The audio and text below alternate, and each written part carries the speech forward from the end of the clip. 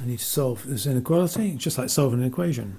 3x plus 2 over 5. I need to get rid of the over 5, the divide by 5.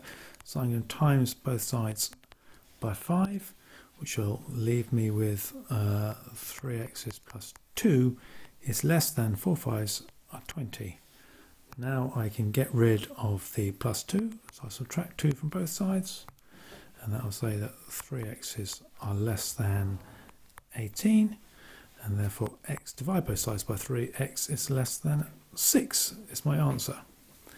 And this expression here, I've got to represent the solution for this, and it is what I've just solved, so x is less than 6.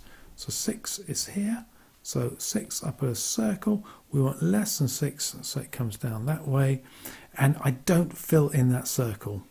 If it had been less than or equal to, then I would have filled it in, but if it's strictly less than, I don't fill it in.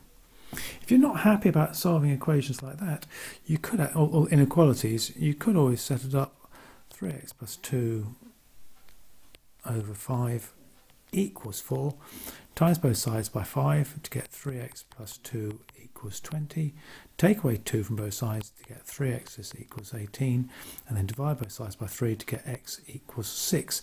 But then don't use the equal sign, just put in at the end x is less than 6, but we do need to have the same sign as it is down there.